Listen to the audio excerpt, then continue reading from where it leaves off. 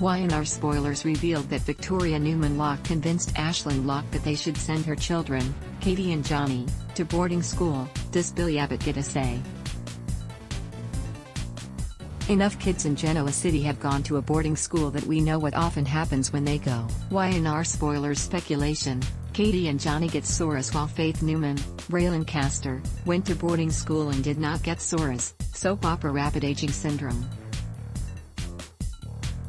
Instead, she went because the previous portrayer, Olivia Allen Lind, had other projects going on. However, plenty of other children went off for a while and returned somewhat older or even much older.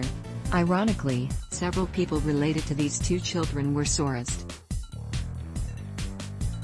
Their mom and dad, Victoria, Amelia Hiley, and Billy, Jason Thompson, went away for a while and then came back conveniently much older. Johnny and Katie's uncle Nick, Joshua Morrow, also experienced this syndrome.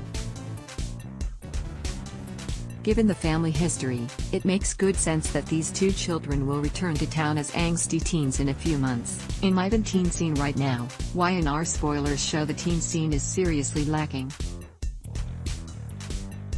With only Faith, Raylan Castor, and Moses Winters, Jacob Aaron Gaines, as the entire teenage group in Genoa City, it's hard to feel any enthusiasm about the teen storylines. Adding in Katie and Johnny could at least bring a bit of drama. Perhaps Katie will go after Moses while Johnny and Faith could commiserate and grow closer. Sure, Victoria is Faith's aunt and Johnny's adoptive mom, but that doesn't rule out a potential relationship. Others who could use a trip to boarding school to age quickly are Christian Newman and Connor Newman. Perhaps Y&R will have a storyline for the younger set going on in time for summer. The Young and the Restless, airs weekdays on CBS.